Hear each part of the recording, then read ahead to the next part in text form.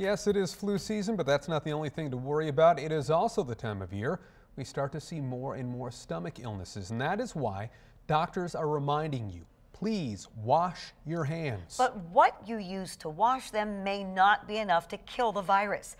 13 on your side, Sarah Makuta verifies how to prevent these illnesses from spreading. Let's talk about washing your hands with soap and water versus using hand sanitizer.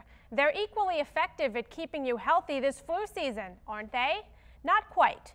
According to the CDC, alcohol-based sanitizer can kill some germs like cold and flu viruses when it's used correctly. But it has no fight against other germs, including norovirus, which is the common and very contagious stomach bug.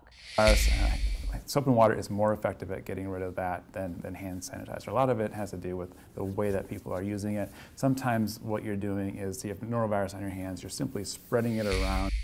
But getting the flu shot prevents all forms of the flu, right? That's false. Well, it's effective against preventing the flu, but the thing about flu is that it's sneaky, like it changes a lot, and there's different viruses that are circulating, and it causes body aches and fevers and cough and headache and things like that. Vomiting, diarrhea, while influenza can cause that, it's not as common, and more likely you have norovirus. Okay, so the flu vaccine doesn't immunize you to the norovirus.